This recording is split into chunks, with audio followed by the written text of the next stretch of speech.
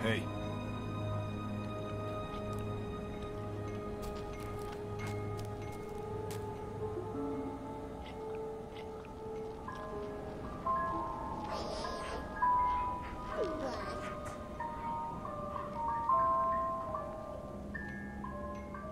When I was a kid, we built a treehouse out of scavenged wood. Lasted one long summer before the autumn winds blew it apart. Had time for my first kiss up there. Sweet as August apples.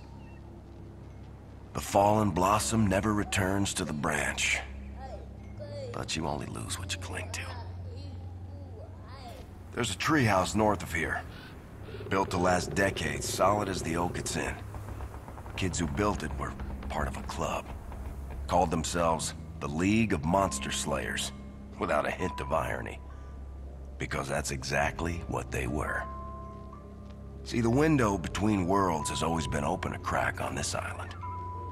Things would sometimes slip through. Kids knew that. They feared it. But they still wanted to fight it. So they built the clubhouse as a lookout, a library, a base of operations.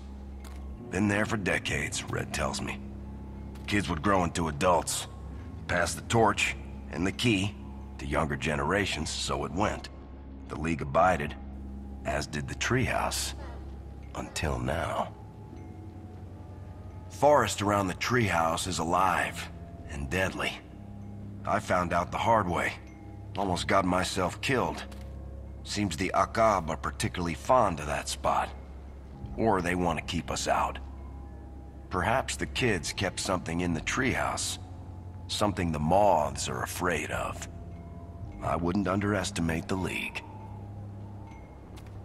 Before the mountain, and by the grace of nature, I was allowed to realize I am only a child. Club I was part of didn't fight monsters or practice magic. But we did practice other things that long, hot summer. All right, so mostly we just talked about it into the warm nights.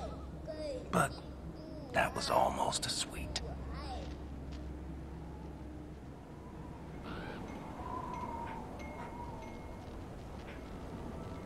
Boone and I, we go way back.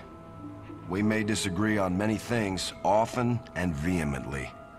But we do agree on what's important. We share a common goal. As long as there's darkness, We will carry the torch. Here. Everywhere.